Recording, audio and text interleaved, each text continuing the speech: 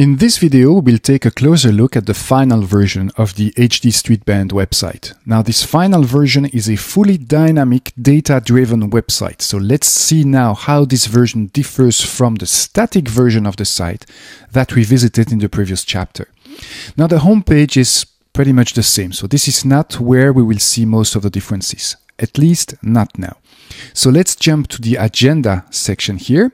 And you see that I'm using a file called agenda.cfm. The .cfm extension tells us that this is a Cold Fusion page. It's not anymore an HTML file. Now, I have a list here of all the upcoming events. If I click on one of those events, read more, you see that I'm still using the same agenda.cfm page, but now I pass to that page a parameter. And that parameter tells Cold Fusion what is the event that I want to see on that page. If I return to the main agenda page by clicking on this link, I'm still using the same page, agenda.cfm, the same CFM file, the same Cold Fusion file, but without any parameter. And when there is no parameter, Cold Fusion knows that it needs to display a list of all the upcoming events that are present in the database. Now, let's take a look at the news section. Here, if I go to the news section, I see a list of all the news available on the website. And I'm using here the news.cfm file. If I click on one of those read more links, same story as for the agenda section. I'm still using the same file, the same news.cfm file, but I pass to that file here a parameter to tell Cold Fusion which news I want to see. If I go back to the news section, no more parameters, so Cold Fusion displays a list of all the available news. Let's take a look at the archives here. If I click on one of those years, for example 2015, I see the list of news of the year 2015. Notice here how the title of the page has changed. And notice also another type of parameter to tell Cold Fusion which news we want to see. If I go to 2014, right here, I see the news of 2014. There was only one news in that year. Notice the title that has changed. And notice also here the parameter that has changed to tell Cold Fusion what list of news I want to see. Now let's take a look now at one of those news. Let's happy birthday here. At the bottom, I can, if I want to, I can comment that news. And this is new. This is something that was not present on the static version. So let's comment that news. I will type my name. I'm Damien. Tani, you're the best. There we go. And then I have here a security feature, a CAPTCHA, that is to fight against spamming. So I have to copy those characters, you know the trick. There we go. And I can now submit my comment. Okay, let's take a look at the bottom of that page, and you see that my comment here has been submitted. You see the date, you see my name, you see here my comment, and you see a disclaimer, this comment has not yet been moderated. Alright, so this is how the news section works, and you see that we have a nice little feature that has been added here to that dynamic site. Okay, let's go to the Come Play With Us page. Now here the Come Play With Us page contains some static information, so this is not really different from what we have seen in the static version, but we have that form. Now I will fill the form as I did on the static website, so my name is Damien. My last name didn't change, maybe yes, it's still in the browser. This is my email address. There we go. My instrument, I still play saxophone. And my comment. All right. Now, when I click on Join the Band, I have a message that says, thank you, your demand has been correctly submitted. So no more email client that opens, no more sending the data by email.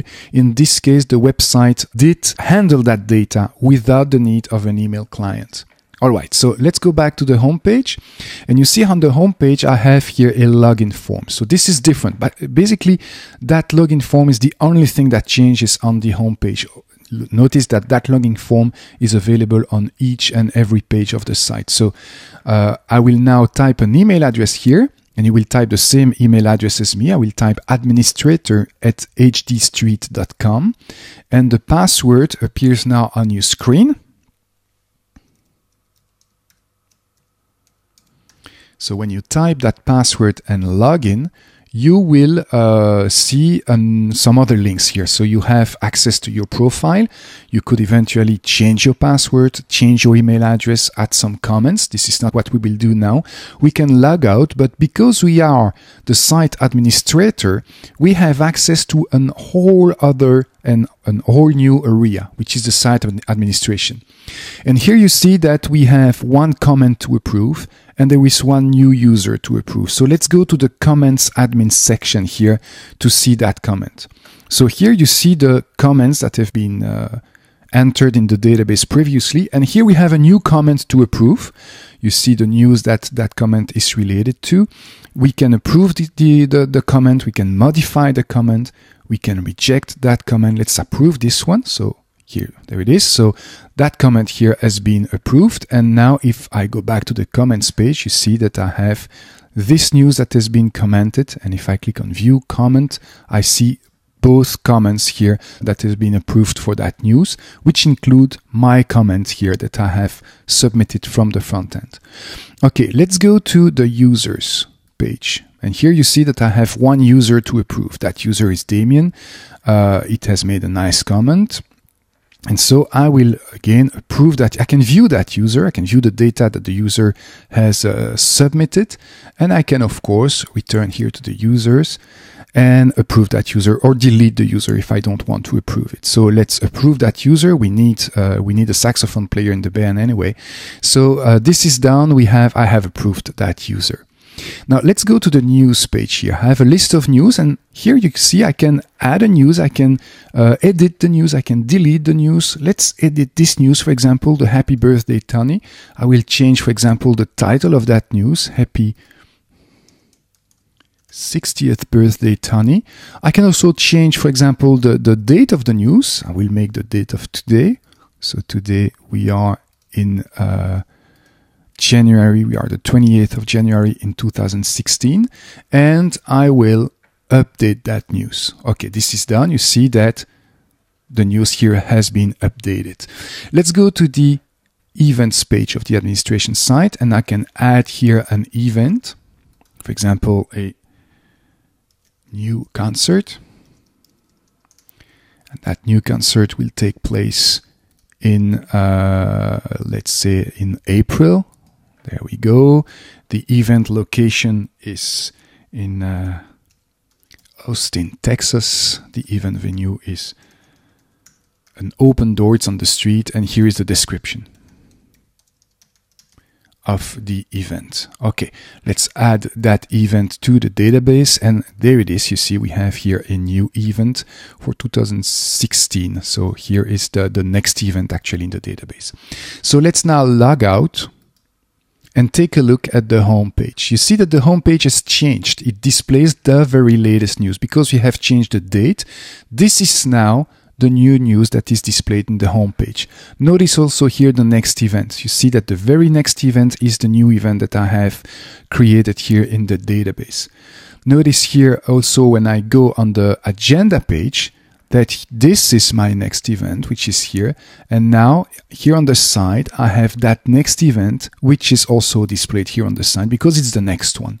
If I go to the news section, you see that the title of the news here has changed. And if I click on read more, this is the new title. And now if I go back to the bottom of the page, you see that this comment has been approved, so the disclaimer is not present anymore. So here you can see that the dynamic, the data-driven version of the site is a little bit different from the static version that you have seen earlier.